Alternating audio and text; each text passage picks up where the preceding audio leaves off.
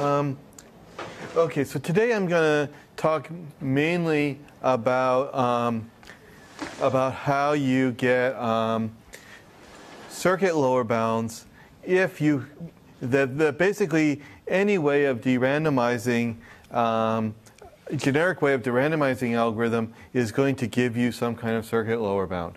So last lecture we saw that any way, or if you've got a circuit lower bound, you can use that to give this universal derandomization of algorithms by constructing pseudorandom generators. And here we're going to say that in some sense this this is necessary. Okay, so but before I talk about that, Valentin and Antonina on the way to here today pointed out that I sort of was giving a historical talk without really making it relevant to some of the other things, giving any kind of directions where we could connect it to the other lines of research. What we'd want to do to update it to connect to other lines of research being discussed. So I thought of like two possible problems, specific problems that we could think about that would connect this general question of when can you de-randomize algorithms to some of the other more general issues that have arisen in some of the other talks. So one of the questions that was asked, I believe yesterday, after seeing some of the randomized algorithms that solved NP-complete problems exactly, okay, is there a general method for de-randomizing such algorithms? Okay.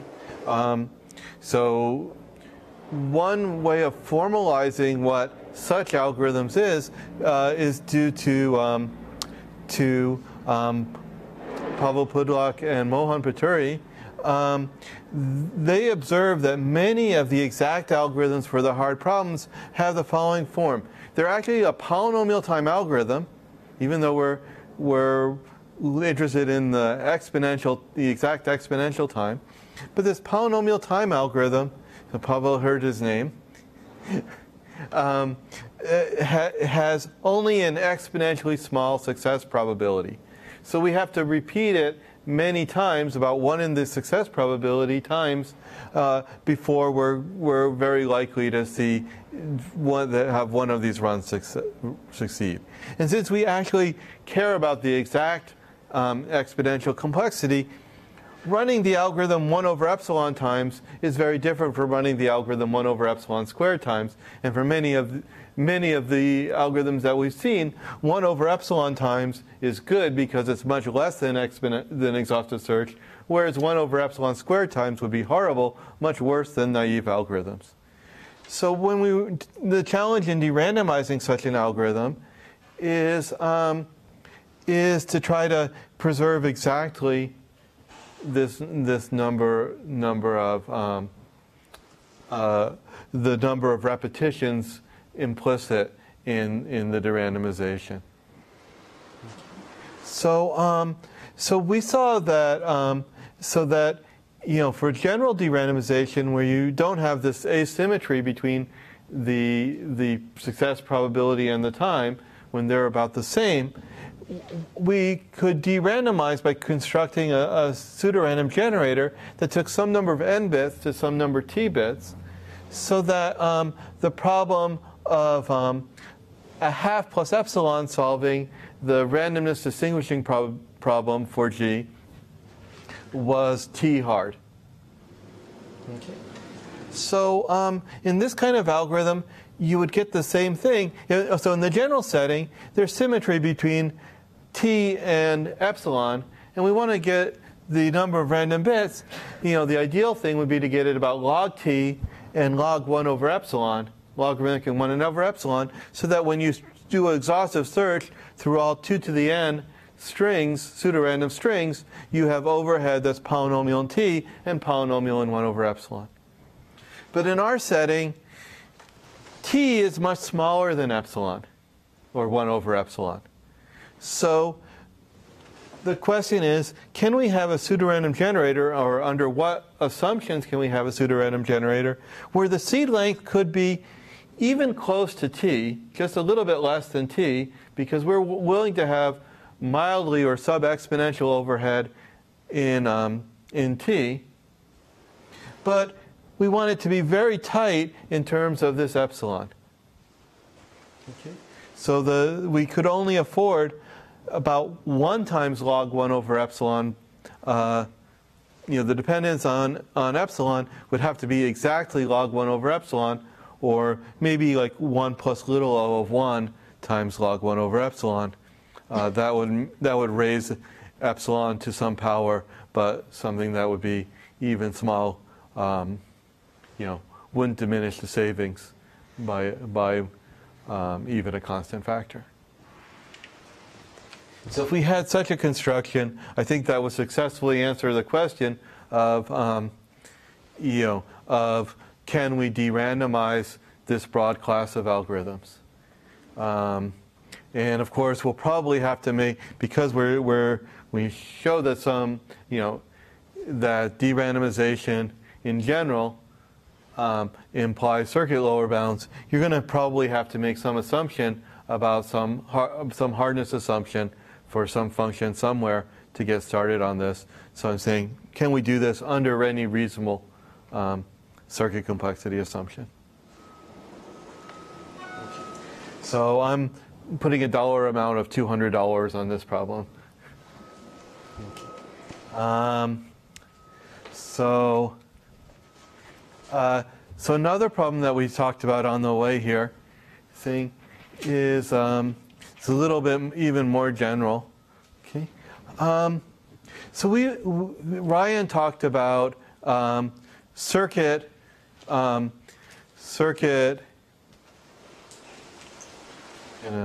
analysis problems, and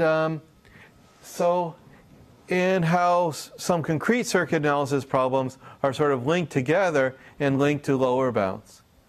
So in this paper with Barak et al., many authors, that introduced some notions of obfuscator before destroying them, but has come back because our weakest definition was that we proved that these notions of obfuscator were actually impossible, except for one that was too weak to do anything. That one has come back and has proved to be very surprisingly useful. Okay. So anyway, one consequence of the strong obfuscators that don't exist would have been this kind of general Rice's theorem for polynomial time computable functions. I want to say, so the sort of conjecture is that the circuit analysis problems are hard in a formal sense. So what do I mean? So say that we have any property of a function, call it P. And this is probably bad because P stands for polynomial time, but not here. Just property. The property is white box solvable. If given a circuit C, you can tell whether the function computed by that circuit has property P. And it's black box solvable if using just an oracle for f, the function f, and an upper bound on the size bounds. I mean, like given a circuit, given any circuit, what can you do without even understanding the circuit? You can know that the circuit computes a function of at most its own size circuit complexity. Okay, so we're also going to give an upper bound on the circuit complexity of this function to the black box algorithm and say, decide and ask it to decide whether the function has property P.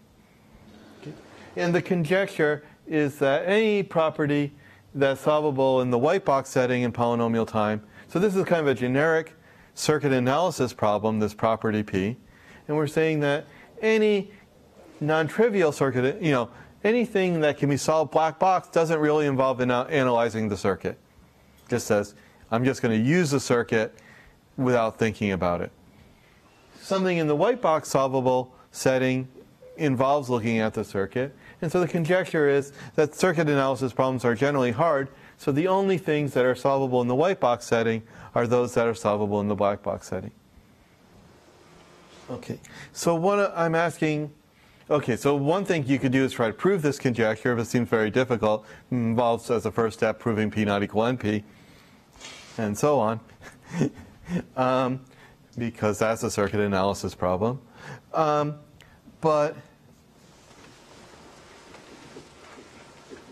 what I'd like to say is we're saying a generic way of saying circuit analysis is connected to lower bounds is to say if this conjecture is false, if some property is solvable in the black box setting, it's a white box setting that's not solvable in the black box setting, then some kind of circuit lower bound follows.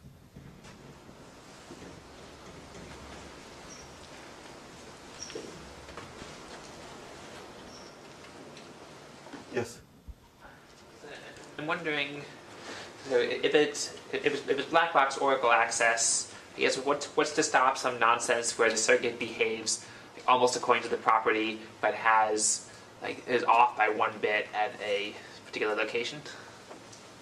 That would not be black box solvable either. Sorry. So that wouldn't be.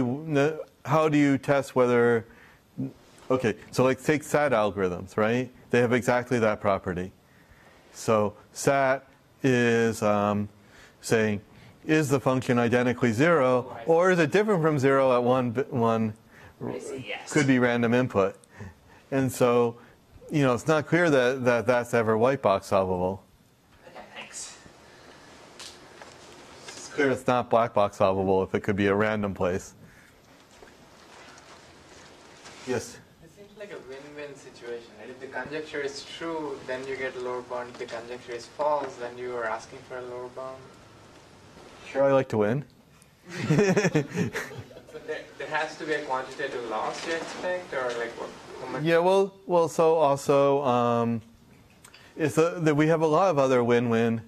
Win or if you're not rooting for lower bounds, lose-lose. Right? Because we're saying, like take derandomization. Either derandomization is hard, or I'm going to show you get a circuit lower bound. Unfortunately, the hardness is for a uniform model, and the lower bound is for a non-uniform model. And so you can't just say you get a lower bound. And again, here I'd be like talking about uniform white box versus. So,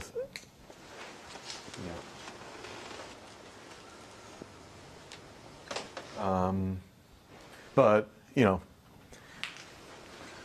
if some version gives you a win-win argument that gives you a lower bound, then I will up the price for the award. Okay, so this I'll also give offer $200 for it, but so up to $200 because it's kind of vague, and it's going to be judged whether it's worth the full $200 is going to be judged by a committee. Or the membership of the committee is Valentine. What if Valentine himself solves the problem? Then I think he'll give himself the full prize. That would be my conjecture.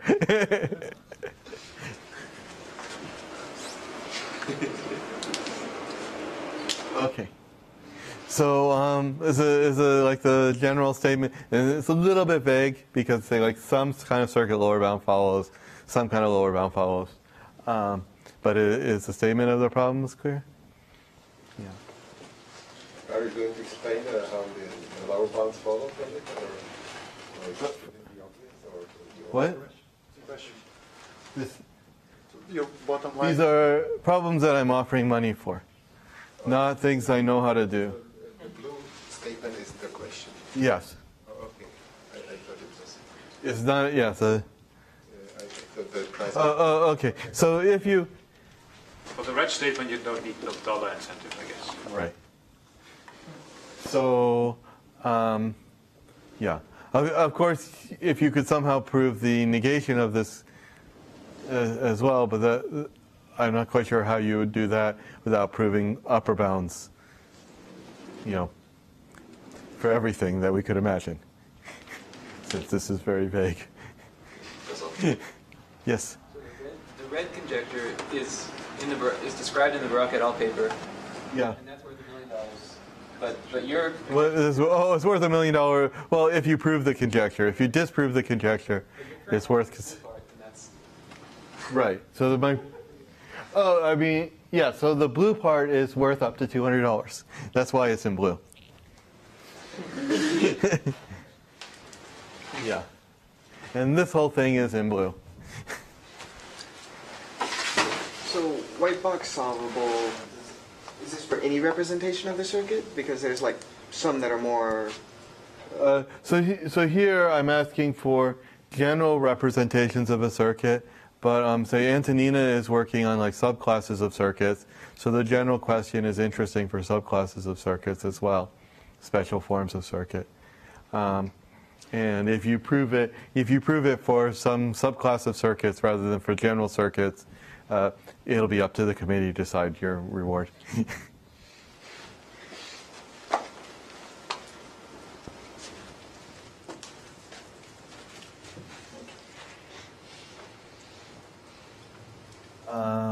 So any questions about these?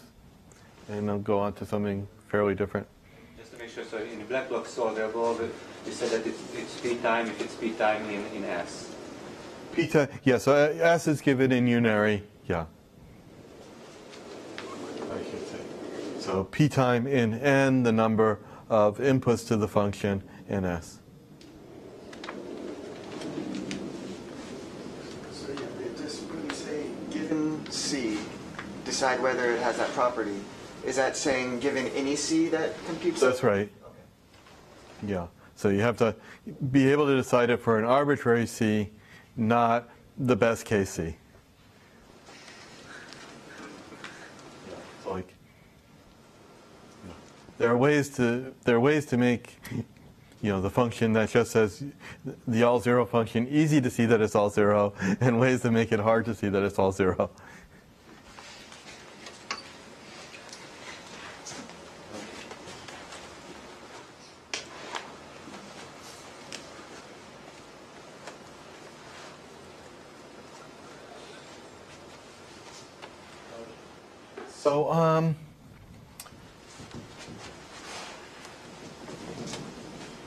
So last time we saw a couple of results like one from BFNW. If, say, X is not in P/poly, then the circuit value approximation problem is in time infinitely often 2 to the n to the epsilon for every epsilon. Okay, so sub-exponential derandomization of this problem that can actually code every kind of probabilistic decision problem for probabilistic algorithms. Okay. So what I want to show you today, so that says if we've got a strong enough non-uniform lower bound, then we get a derandomization. Okay? And we said this kind of intuitive connection because this derandomization problem is a kind of meta problem, and so the intuition is that its input is a circuit, and that circuit is trying to distinguish its random tape from pseudorandomness.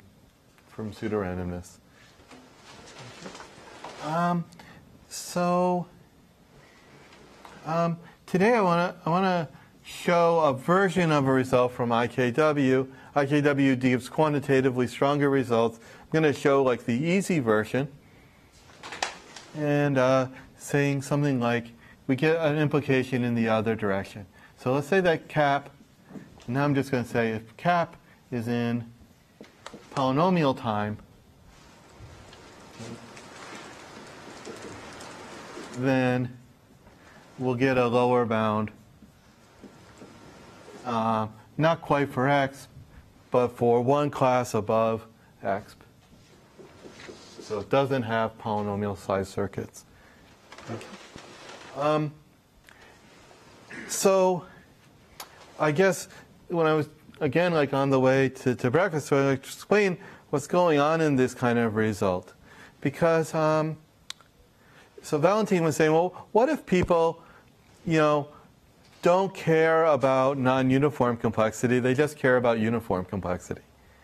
And what this result was saying is that even if all you care about is, if all you think you care about is uniform kinds of complexity, like probabilistic algorithms and deterministic algorithms, you actually have to think about non-uniform complexity. So you can't pick that apart. So saying it's a special case of a general, my general philosophy of mathematics is that mathematics is like a bowl of spaghetti. Okay. So, you're interested in one noodle, but before, if you start slurping that one noodle, you're going to be having a tour of the whole bowl. And everything else, someone else is trying to understand another noodle, they're going to intersect at some point. And maybe be stuck together. Okay? So this is saying, at least for complexity, the uniform classes and the non-uniform classes are strands of noodle that at least at some point are stuck together. And I think seeing these surprising connections is a lot what this whole semester is about. Okay, so okay, now the proof. When I get to the proof, it's going to be it's really going to be fairly straightforward. The hard part. There are going to be two hard parts to understanding this proof. One is after I show it to you, you're going to say, "Wait, that's all," and not believe I'm done. I think. Okay. The other hard part is that if you're not familiar with complexity, it's going to involve a large number of complexity classes. So I'm just going to review. They're not like the world's most obscure complexity classes, but there are a fair number of them. Okay. So I just drew a picture of the different complexity classes that some of which we'll have to talk about, but like the full picture is, we have polynomial time. Then, above polynomial time are things like NP and co-NP, and you can look at NP intersect co-NP. Okay. Then you start getting the polynomial hierarchy, P to the NP, the second level of the polynomial hierarchy that involves two alternations of quantifiers. There exists something, NP is there exists something that you can verify in polynomial time. Sigma 2p is there exists something, so that for all some other things, something you can verify in polynomial time. Sigma 3 has three quantifiers, and so on. The polynomial hierarchy is any fixed number of quantifiers. It's the limit. Then all of that's contained in exponential time, and at exponential time level, the whole pattern repeats itself. Okay, you have nx intersect co-nx, nx, x to the np corresponds to p to the np, and then the exponential hierarchy, and all of that's contained in double exponential time. So,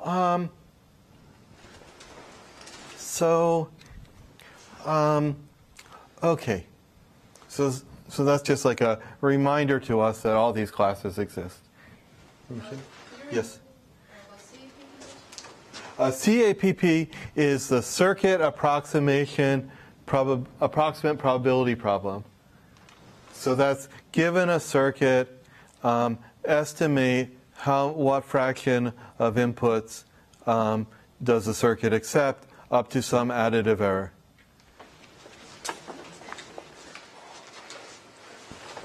And that's sort of a complete problem. For BPP, actually a little bit more promised BPP, because we don't insist that, that we do anything, that we always have bounded error. It's just that if we could do this, we can say when there is bounded error, then our approximation is informative. If the approximation is like 0.49, we really don't know whether the algorithm usually accepts or usually rejects.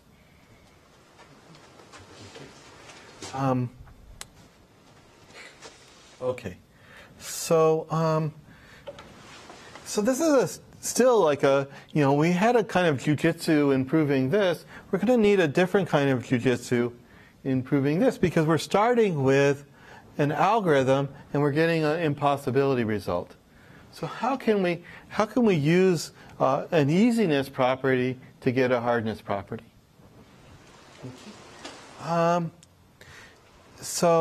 And then the other thing is we have to do, the other thing that's a little tricky about the statement, even in the statement, is we start with a uniform assumption and we work our way to a non-uniform assumption.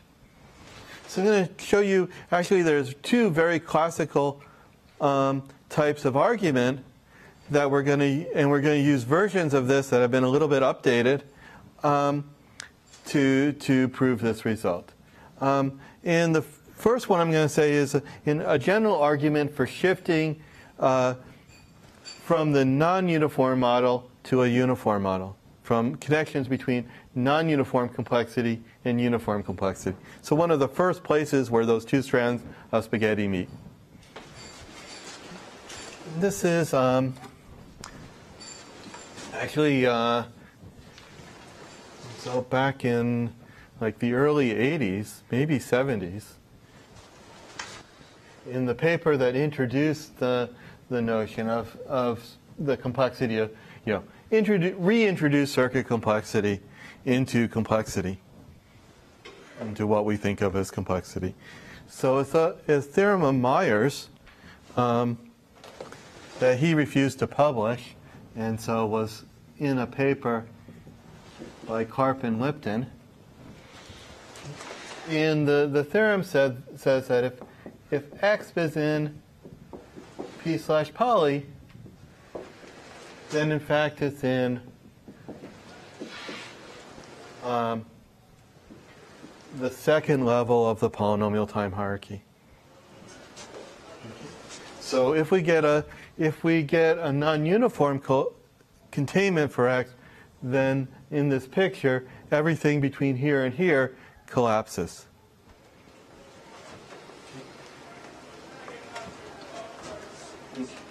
And so you can actually say X, because it's already known that this is contained in it, it's equivalent to say it's equal.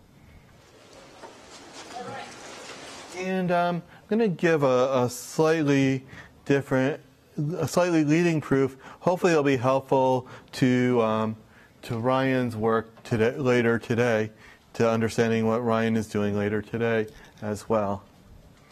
Okay. So the first step is to just look at something about exponential time. Okay. When we run and I'm not going to give the full details of this lemma. It's sort of like a standard thing. Looking, you have to actually talk about machine models. But if you think about it intuitively, when we run an algorithm, every algorithm we run is eventually translated into Boolean operations. And the way we translate an algorithm into Boolean operations is very systematic. There isn't like an algorithm doesn't have huge gaps of intuition or imagination. That's what makes it an algorithm. So you can pretty much guess in advance what's going to happen in step T in terms of what's happened in previous steps. So a uniform circuit representation. So, a circuit has its n inputs and then m gates, and each gate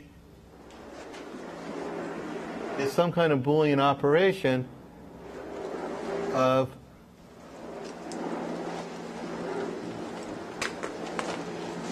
at most, say, 2 previously computed gates. So actually, I'm going to start the labeling of the gates, saying like the first n gates I'm going to think of as the input. so that this makes sense even when we're doing operations on the input. Okay, and we'll make it uniform if there's an algorithm A that runs in polynomial time. It says like given I, it returns I1, I2, and what the two inputs to the gate are and what the operation is. Okay, so the lemma is that, and this is kind of like tedious, but not tedious to go through in different machine models, but not so hard to prove, is that every problem in X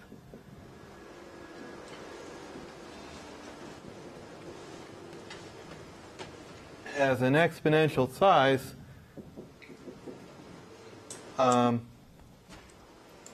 P uniform circuit. So there's going to be exponentially many gates because that's how much time the problem takes to solve. But each gate is going to be easy to tell you in advance what it does, just given the name of the gate.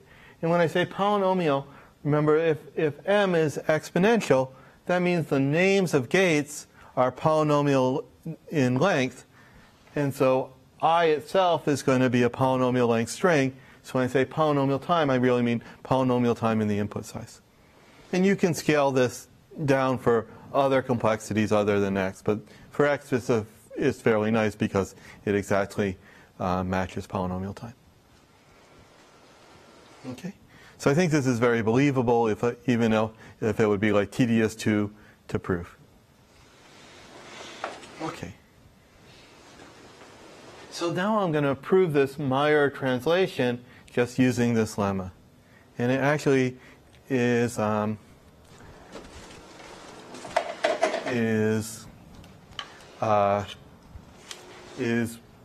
almost immediate. Okay. Well,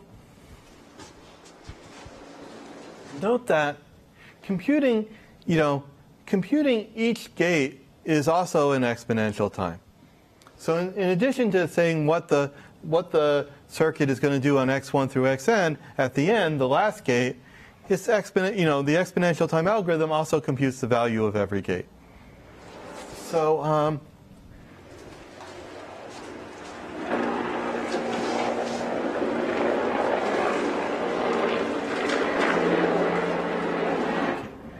assume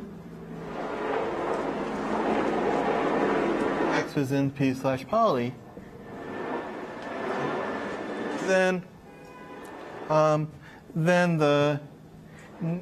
and we have some L in X,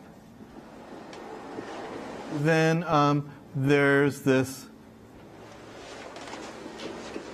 a circuit, uniform circuit for deciding L, and computing the value of the ith gate is also solvable in X. So what we're going to do, because X is in P/poly, there should be a circuit, small circuit, that given X and I tells you the value of the ith gate. So we're going to non-deterministically guess a polynomial size circuit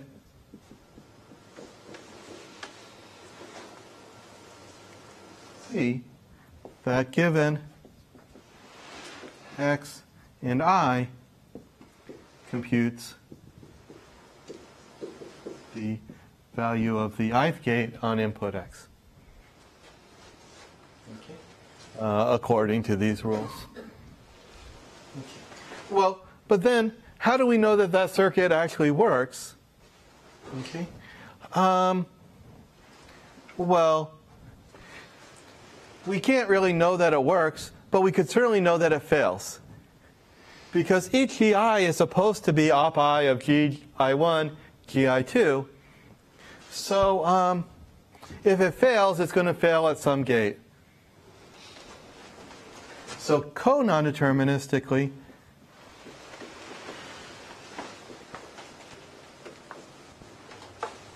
S and I, compute, because the circuit is very uniform, we can compute the I1, the I2, and the OPI, and verify that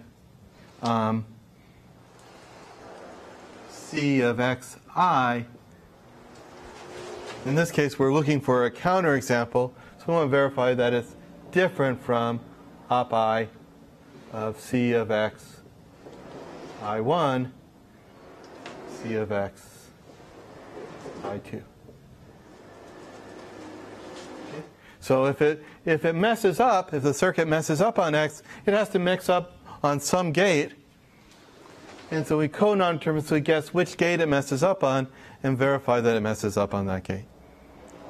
If it never messes up, then the circuit was correct, and so the value it gives us on x is actually the correct answer, or on xm is actually the correct answer.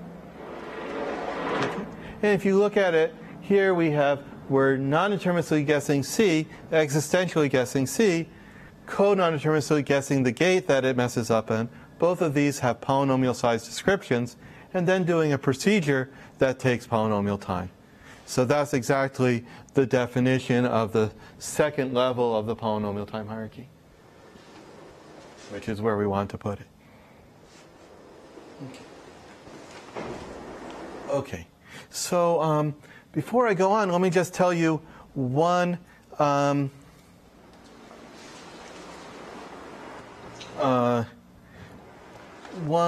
modern update for this that just gives you a slightly better conclusion, okay, but very similar. Okay. And the modern update is to say, okay, let's take this very uniform circuit, and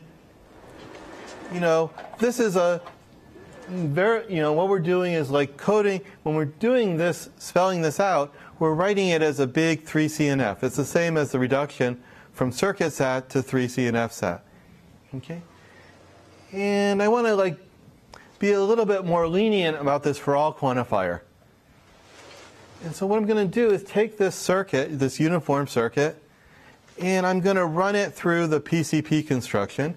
And in fact, actually doing it in this context, in the exponential time context, was actually done before the PCP theorem was actually proved. So use the proto-PCP of, say, Babai, Fortnow, and Lund. We can rewrite it as this verification process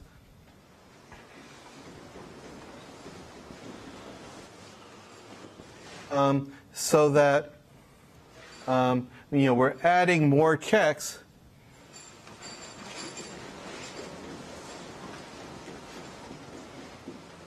but making sure that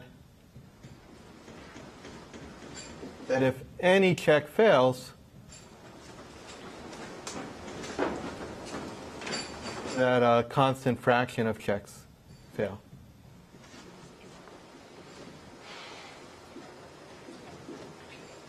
So saying take this, write it as a 3CNF, run the 3CNF through the PCP theorem or any previous version of the PCP theorem that you feel like, then what we get is that instead of having to look through all the circuits here, do exhaustive search, have a for all quantifier here, we can just randomly sample gates of the circuit, and many of them are going to fail. Okay. So that makes it a non-deterministic guess here, but then a random verification here, and actually puts it in, means that we actually have to add a slightly add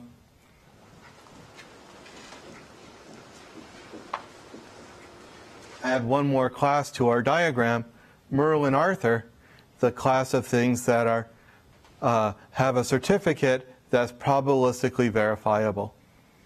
Okay? And so the update, I'm not really sure who this is, who to attribute this to, is that if X is in P/poly, actually this was in BFNW, wasn't it? Yeah. That this means that X is actually not just in sigma 2, but is in a subclass between NP and sigma 2, and seemingly closer to NP, Merlin-Arthur. So that just makes the result just a little bit stronger, but in a way that's really useful. Okay. And what's really useful about this is that one of these quantifiers now involves randomness, and we're going to be using an assumption that allows us to remove randomness. Okay. So this is one ingredient, and this is the ingredient where we're shifting from a non-uniform assumption to a uniform conclusion. And even better, a uniform conclusion involving randomness. Okay. So let me give you the other kind of ingredient. It also goes back, way back, to when, when Western complexity theorists were first studying circuit complexity, which, in the Eastern Bloc it never stopped.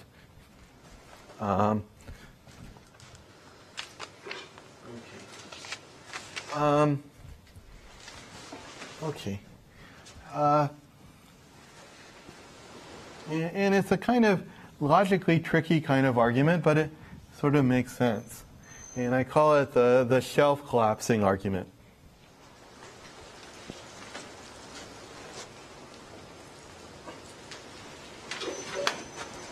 So it isn't quite true that we have no lower bounds for circuits.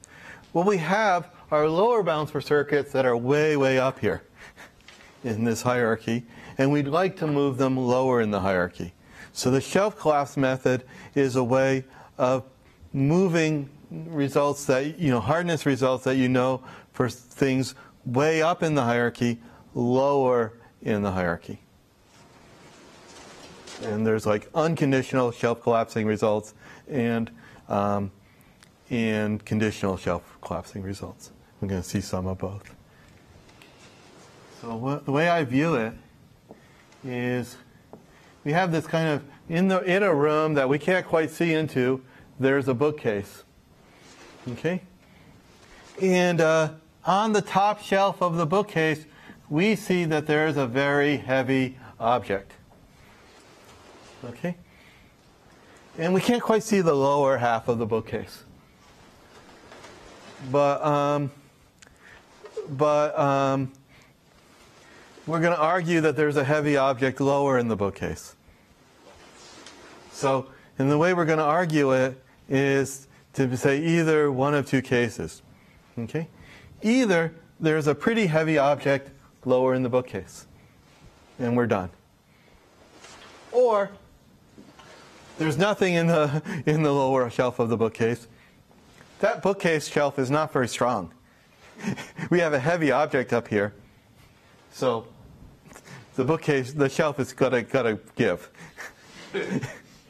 And then the heavy object will fall into the lower shelf. So either there's something already there, or there soon will be something there. Okay?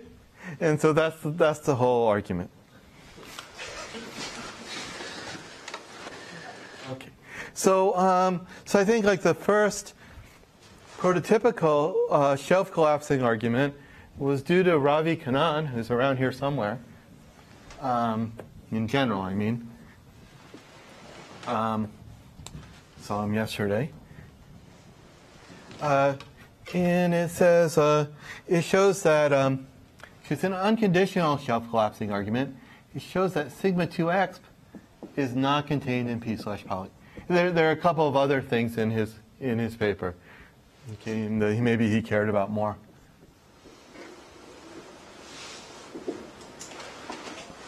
And this is, again, it's like from the early 80s, I think.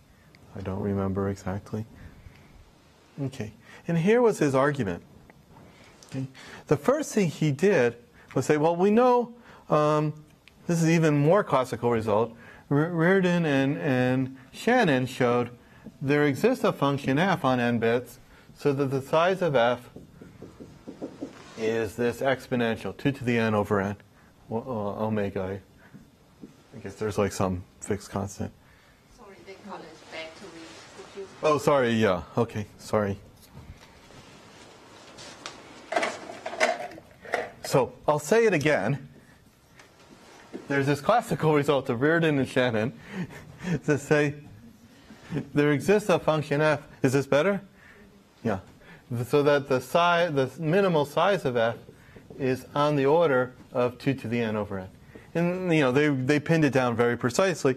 For us, all that's important is that there exist functions by a counting argument that take exponential circuit complexity. Okay.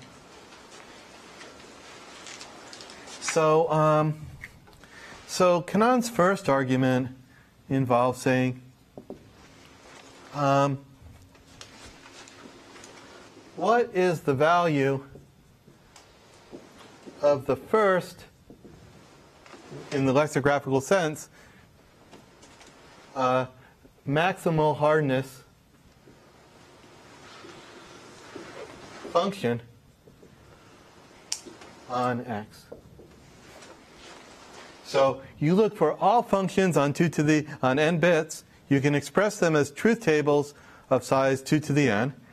You look to see for each one, you, by exhaustive search, look through all circuits that might be computing them, see whether the circuit actually computes them, isolate their complexity, take the one of maximal complexity, which is 2 to the n over n, and evaluate, there are many of them that have that complexity, take the first one in lexicographical order, and evaluate it on x.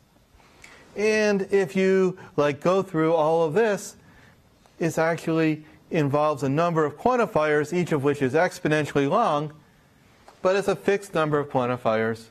And so you can show that this, and it's this certainly, what we're having in name is this is actually like the function this is computing by another name is this first lexicographically first hard function, which by definition is hard. The first hard function is hard. So this is a hard function, and if you look through the logical structure, it's really just in sigma 3, I should say sigma sub 3, in the exponential time hierarchy. So this hard function is up near the top of our diagram. But he promised us a hard function slightly lower. Okay? So how does he do this? Well, by this shelf collapse argument. So the top shelf is sigma 3 x, and we know there's a really hard function up in sigma 3x. Okay? Okay. So the shelf that we can't see is going to be x. Okay? And somehow he's reasoning about sigma 2x. Okay? But what we're going to show is that if there isn't a weight here to keep the whole shelf up, we get the shelf breaks at this level. So, the one above it, the one below it, the downstairs neighbor, is sigma 2x. So why is this true? Well, he says either x is in P slash poly or not. That's pretty clear. Not saying a lot. But what Meyer already showed is that if x is in P slash poly, then x equals sigma 2p. And if you translate that up, so we get this collapse all the way down here. If you by a padding argument gives you the same collapse, the analogous collapse up here. So that means all of this collapses down to sigma 2x. And sigma 3x is in the middle there, so it follows that sigma 3x equals sigma 2x. And we know that sigma, so that means the ceiling collapses on sigma 2x, and the heavy thing falls into the sigma 2's apartment. Okay. So if it is in P/poly, the shelf collapses. Well, it might not be in P/poly though. It's actually probably not in P/poly. But what do we know if it's not in P/poly?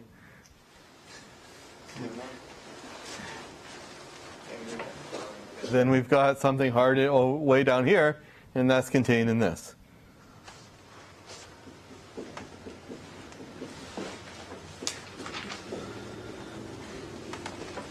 Okay, then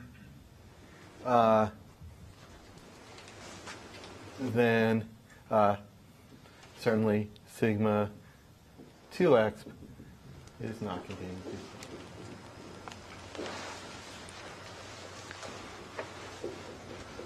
So either way, Kanon wins, and as you know, so I like win-win arguments that give you lower bounds, and want more of them, not trying to avoid them. Okay. So I say like it's really easy, but logically strange, because here we're saying we either win or we win. But we don't know which way we win.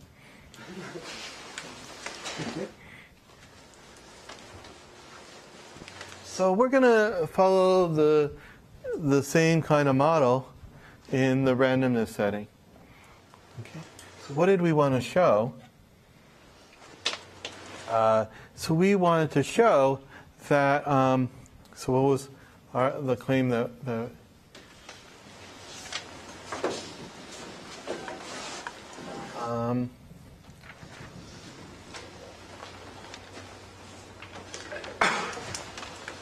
okay. I'm really almost done. So we're claiming that, okay, I'm almost done and I'm actually almost out of time. Those two are coincidental. That if CAPP is contained in P, is in P, then we get NX intersect co-NX is not contained in P/poly. And we're going to use the same kind of win-win shelf collapsing argument. And with the same kind of base of the apartment building. Okay. So first we'll assume that CAPP is in P. And that means that we can solve any kind of derandomization problem. And in particular, that part about verifying certificates for things it can be done in polynomial time. So it follows from this that MA is actually equal to NP. Okay. So if in addition, if X is in P/poly, and again, this is one case, it's either there or it's not. Okay. If X was in P/poly, we said then X equals MA. And actually, I'm going to say one other condition. X is closed under complement, so it's also equal to co-MA. And so it's equal to MA intersect co-MA. And then we already said that MA is just now another, because cap is easy, MA is just another name for NP. So this is NP intersect co-NP. So now we get a collapse all the way. With this assumption, we get the collapse, if X is easy, all the way down to NP intersect co-NP. Okay. Well, that means, everything in the middle, like sigma 3p, collapses down to NP intersect co-NP. And when we translate up, we get like xx equals sigma 3x equals nx intersect co-nx.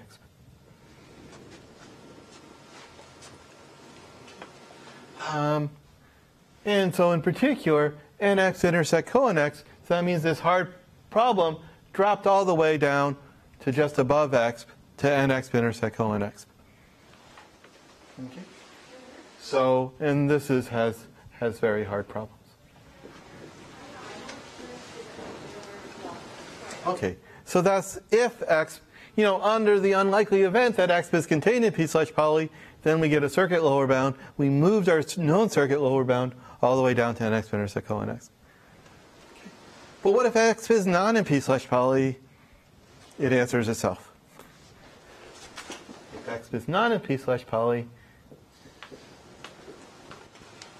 then x is not in P/poly. And in particular, nx intersect co-nx is not in P/poly. So we get the same consequence either way. Okay. Now, we could do a lot more work, and we did, to try to get quantitative versions that are tighter. So, assuming CAP has a sub-exponential algorithm, what kind of consequence do you get? Assuming assuming it's in polynomial time, can we get a better circuit lower bound than just super polynomial?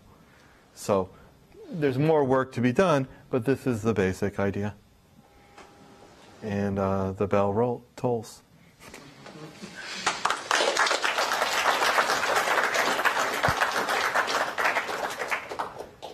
Questions, comments?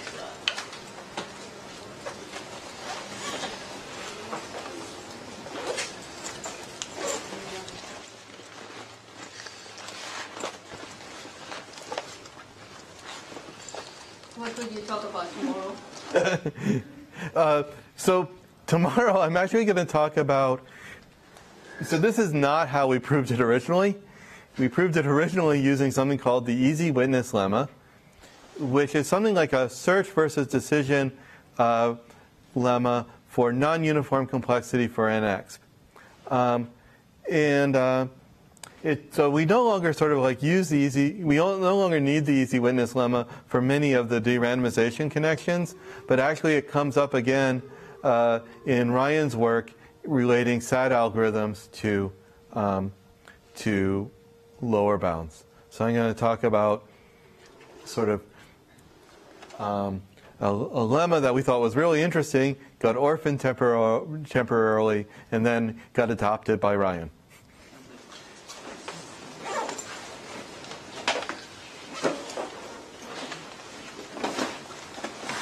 Just briefly going back to Kahn's theorem, the significance of sigma 2x as in this proof is that on the one hand it's between x and sigma 3x. Yeah. On the other hand, it's like the least class that we know how to sort of diagonalize against sigma 2p. Is that? Well, so the smallest class that we know how to diagonalize is really like sigma 3. And we're moving it down, and Kahn moved it down to sigma 2 by this logical twist of. Right, but in the case where you have these. So, and I should say, that that by using this modern version, using the PCP theorem, you can actually move it down a little further to things like MAX. And that was done by Fortnow and Santanan, or am I getting the co-author wrong? And it's been, I think it's even been moved down just a slight amount, something like to BPP to the BPX to the NP or something like this. But there was just one part of the argument you didn't write down, which is suppose that x is in P/poly. Yeah. X equals sigma 2p. Right. And then you can prove that that is not equal to sigma 2x because of time hierarchy theorem for. Oh, so you could try to do it that way. Yes. And that's, yes, that's in fact how we, using time hierarchy theorems, not for sigma 2, but for non, so like sigma, so the thing is, then you have to, sigma 2 is a non-deterministic class. It's like NP to the NP. So you have to use the variant of non-deterministic time hierarchy theorems that are actually significantly more complex than the deterministic time hierarchy theorems. So So you can do it that way, but probably not in 10 minutes. I was just trying to understand the argument that you were sketching. Yeah. No, the argument I'm sketching is is just straightforward. We don't use the time hierarchy theorem at all. We just know there's a hard problem in sigma 3x. And we know that if there is no hard problem in sigma 2x, in x, then sigma 3x and sigma 2x are just different names for the same class. Because the polynomial time hierarchy collapses? Because the polynomial time hierarchy collapses and rescaling gives you the exponential time hierarchy collapsing. So I slurred over that one detail, but it's actually pretty standard and pretty easy.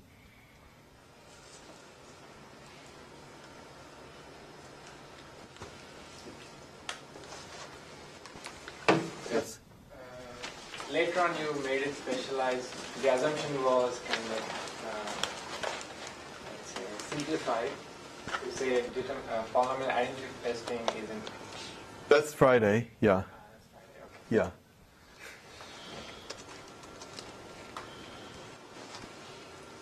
I was going to ask if you're going to say something about that. Friday, I will. Hopefully.